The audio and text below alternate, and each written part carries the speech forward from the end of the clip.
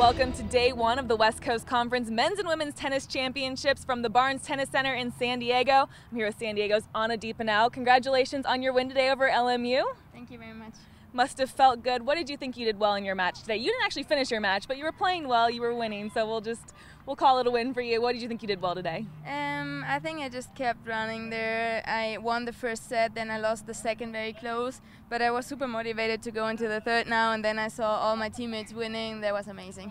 And when you don't finish, is that kind of a weird feeling to kind of have to stop in the middle of your match? Do you like it, or is it weird? Actually, I don't like it because I'm like a marathon player. I love the third set and keep going for 5 hours, and most of the time that never happens when we clinch before.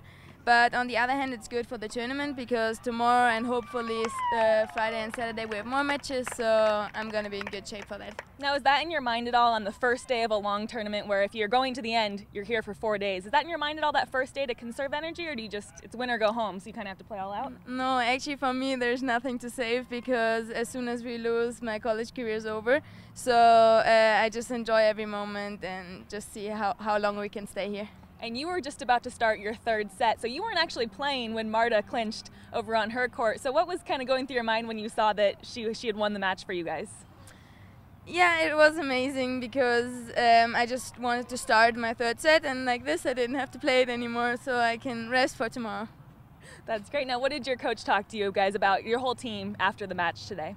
They were really proud of us because last time we won against them as well, but still we had a really rough season, and every win for us is a success, and we just try to go from day to day, and let's see how good it will be.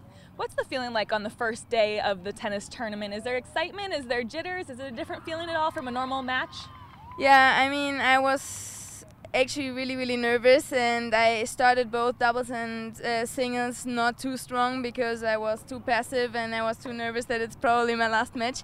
But in the end I just loved it, and in the end you get into the game and you just have to enjoy it now. In your match today, was there anything that you took away that you thought you did really well that you want to bring over into tomorrow's match? For sure, I stayed in there exactly like a month ago when we played them as well. And I knew my opponent. It's so much fun to play her. It's always a tough match, and it's always long. And yeah, you just keep in there. I'm the one that's just running and being positive, and that's all I have to do. Anything that you want to improve upon for tomorrow? For sure, just go more loose into it and be a little bit stronger, play a little bit deeper, and I think you can always improve. So let's see if I can do it tomorrow. And now in your next match, you will play Santa Clara, who you guys beat about a month ago. What are the challenges with playing Santa Clara?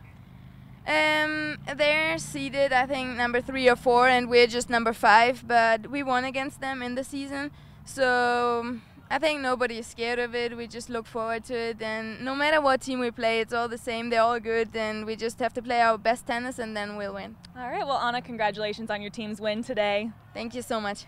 And thank you for watching right here on the W.TV. We'll be here from the Barnes Tennis Center all week long.